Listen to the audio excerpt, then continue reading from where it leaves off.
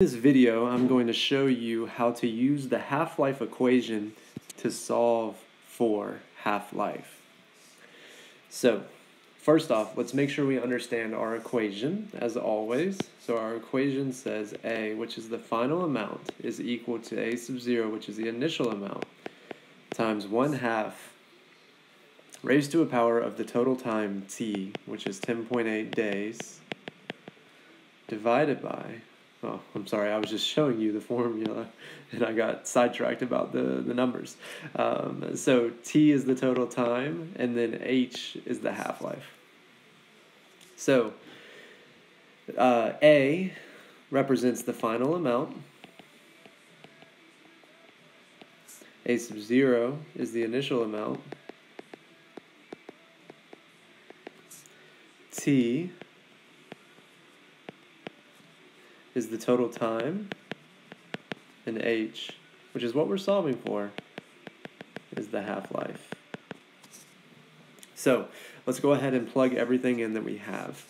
So it says that if 100 grams of gold 198 decays to 6.25 grams, so we know that that 6.25 grams is going to be our final amount, and that's equal to our initial amount. Our initial amount was 100 grams. That's what we started with, times 1/2 to the total time, which is 10.8 days, over half-life.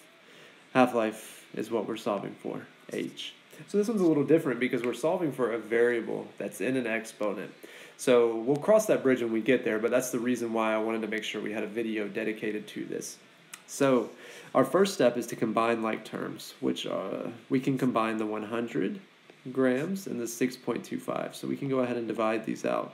So 6.25 divided by 100 grams should be 0.0625, which is equal to 1/2 of 10.8 days over h. Now, we need to solve for a variable that's in an exponent's position. To do that, we're going to take the log of both sides of the base values. So when we take the log of both sides, that's going to allow us to pull down the exponent property, or I'm sorry, the exponent value, because it's the inverse function of an exponent. So I'm going to write out what I mean. So we're going to take the log of 0.0625, and we're going to set it equal to the log of 1/2.